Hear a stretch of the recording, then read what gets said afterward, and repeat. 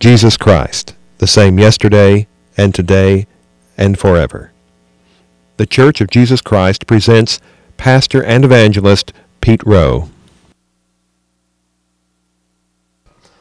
Praise the Lord. All right, we want to thank God and welcome everybody back to the program today. And I do appreciate the Lord, children, for this privilege of being with you. And I hope you've been with us in our last programs. I've been teaching on especially the second coming of the Lord and what kind of appearance it's going to be, because there's a lot of teaching on the coming of the Lord, but now whether it's being put into place as the Word of God teaches, that's where you and me are going to have to really study to be approved of God. And today we thank God and appreciate all of our listeners, especially send it out to you in the hospitals and nursing homes. And we want to invite you now to come out sometime, be with us. We have our church service Wednesdays and Saturday nights at 7 o'clock. And on Sundays we have our service at 1 o'clock in the afternoon. And we do thank God, children, and we have our website if you'd like to get on it. We got some good articles, and hopefully we'll get it built up pretty soon. But we do appreciate the Lord, and I'm going to go ahead and get right into the Word of God. And if you was with me now, I've been teaching on what Jude said, and also Paul in his writing in the book of 2 Thessalonians said that the Lord comes in flaming fire, taking vengeance on them that know not God and that obey not the gospel. And we need to realize now, Jesus tore down the middle wall by giving His life on that cross. He tore down the differences between the Jew and Gentile. And we know now blindness was up on Israel for a time, but now if they'll turn to the Lord, that veil can be taken away, because the Bible said where the Spirit of the Lord is, there is liberty. And children, God help us, Paul was a Hebrew. And he knew that Jesus died for them. But now, there's no reason that any of us can't be saved if we'll turn to the Lord, because the Bible said, I would all men be saved and come to the knowledge of the truth. And this is what we're speaking on, because Jesus came back to earth, and He's on earth now in His people, and He's come to save and to redeem us. And we need to really keep ourselves under subjection, because we don't none know what our Lord's are coming. But now today, I'm going to be continuing, then I want to show you what Revelation said about it. In the book of 2 Thessalonians, in verse 9 it said, even Him, speaking of Jesus, or let me just start back at verse 8. And then shall that wicked be revealed, whom the Lord shall consume with the spirit of His mouth, and shall destroy with the brightness of His coming. So what's going to happen when the Lord comes? That's when He'll destroy the man of sin. And the Bible said, even Him, that's Jesus, whose coming is after the working of Satan with all power, signs, and lying wonders, and with all deceivableness of unrighteousness in them, not the elect now, in them that perish, because they receive not the love of the truth, that they might be saved. And that's why, while the gospel is here in freedom of receiving, we ought to be grabbing it with everything in us, children. And it don't hurt you to go home and study after the pastors and teachers and see if they're teaching us right. But nevertheless, the Bible said, and for this cause, because if we don't receive the love of the truth, the Bible said God shall send them strong delusion that they should believe a lie, that they all might be damned who believed not the truth, but had pleasure in unrighteousness. And that's going on. But we are bound to give thanks always to God for you, brethren, beloved of the Lord. Watch this. Because God hath from the beginning chosen you to salvation, how? Through sanctification of the Spirit and belief of the truth. That's the only way God calls us. Whereunto He called you by our gospel, to the obtaining of the glory of our Lord Jesus Christ. So Paul said, therefore, brethren, stand fast. Don't get shaken. Hold the traditions which you've been taught, whether by word or our epistle. That means if it's according to the word. Now our Lord Jesus Christ himself and God, even our Father, who has loved us and given us everlasting consolation and good hope through the grace, comfort your hearts, establish you in every good word and work. Now, children, the Lord will keep us. But you need to understand by the Bible that there is no teaching anywhere from Genesis to Revelation where that we're going to be taken out of here before the man of sin. We are not going to see that happen.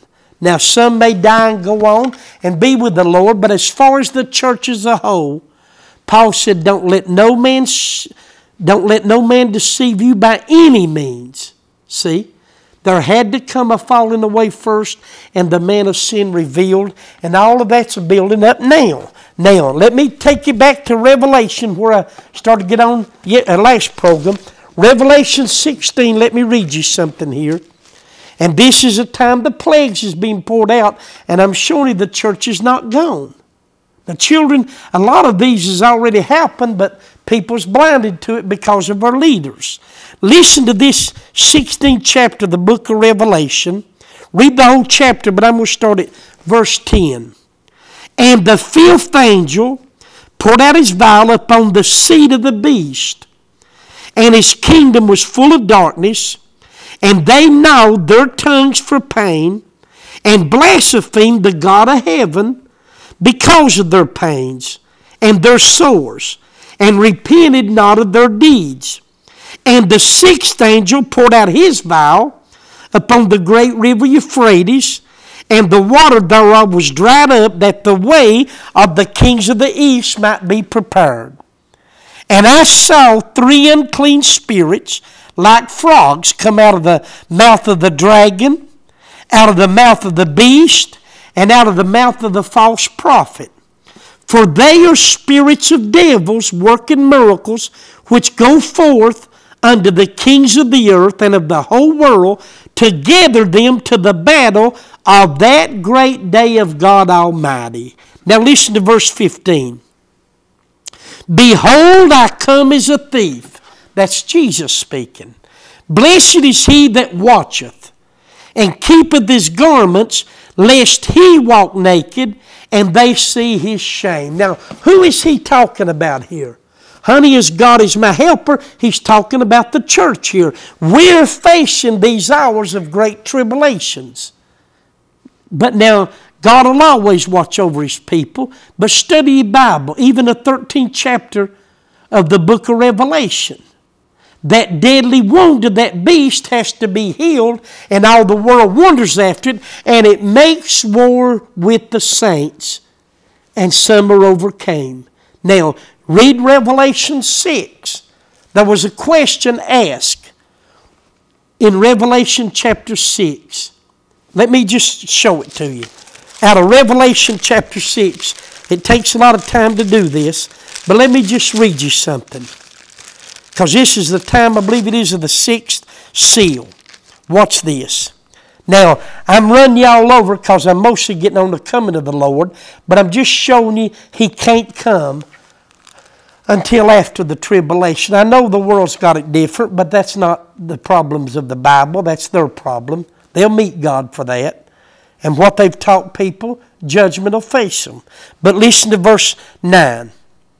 And when he had opened the fifth seal, Revelation 6, I saw under the altar the souls of them that were slain for the word of God and for the testimony which they held.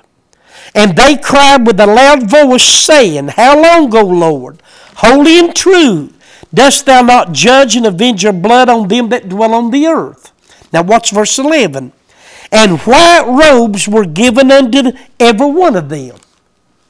And it was said unto them that they should rest yet for a little season, until their fellow servants also, and their brethren that should be killed as they were, should be fulfilled. So you see, children, there's always been suffering among God's people. Even at the time God brought them out of Egypt. Well, he sent the plagues, didn't he? But the plagues didn't touch the people of God. They hadn't got out of here. He was bringing them out of that bondage. See? And children, all through the Bible, the church has faced the tribulation hours. And it ain't going to be no different now. And what did Jesus say? Behold, I come as a thief. Blessed is he that watcheth and keeps his garments, lest he walk naked and they see his shame. And he gathered them together into a place called in the Hebrew tongue Armageddon. And then the seventh angel poured out its vial. So see, the church hadn't went nowhere. The church is the one Jesus is talking to. Behold, I come as a thief. Blessed is he that watcheth and keeps his garment, lest he walk naked. And they, that's that beast force, they see his shame. Come on. We ain't going nowhere. I mean, it'd be nice, but if you can't read it, there ain't no need of me lying to us. Now, go to Revelation 7. We're just going to bring some of these things out about this hour. Listen to it. Revelation 12, verse 9. Because verse 1 of chapter 7 through verse 9 is your 144,000 of the tribes of Jacob, and they're already with Jesus now, following that Lamb on Mount Zion. Now, go to verse 9. After this, after the sealing of the 144,000, I beheld and lo a great multitude, which no man could number, of all nations, kindreds, peoples, and tongues, stood before the throne and before the Lamb, clothed in white robes and palms in their hands, and cried with a loud voice, saying, Salvation to our God which sits upon the throne and unto the Lamb.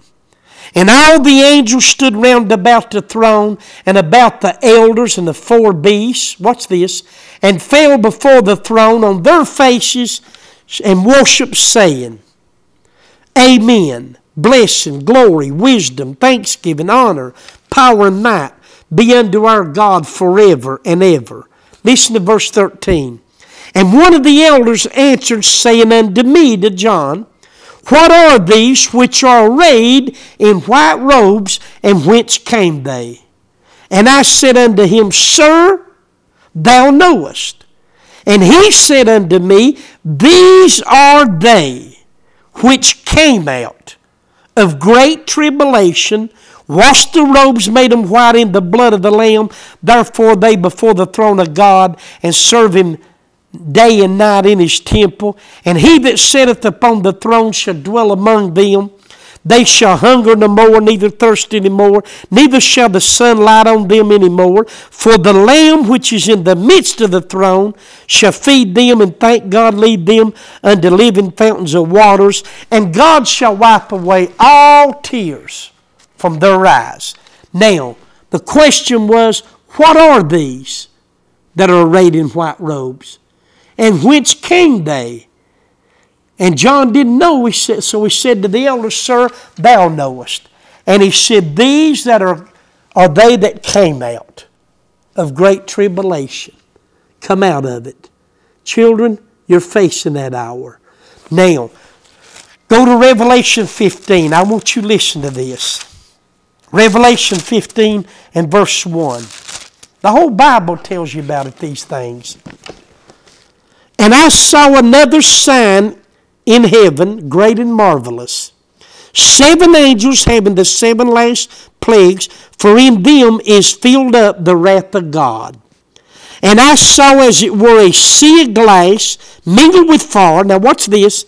And them that had gotten the victory over the beast, over his image, over his mark, over his name, number of his name, stand on the sea of glass having the harps of God. Did John say, I saw as it were a sea of glass mingled with fire, and them that had gotten the victory over the beast? So children, don't be deceived. We're facing this hour of the great tribulation. But now God has always been faithful to his children. And I want you, when you get time to study, there is no Bible where he's going to sneak in here and not tell anybody. See, they're teaching it. You may be in a plane flying, all of a sudden Pilot's gone, you're left, or the people, some of them gone, some of you here. All this, you're driving down the road.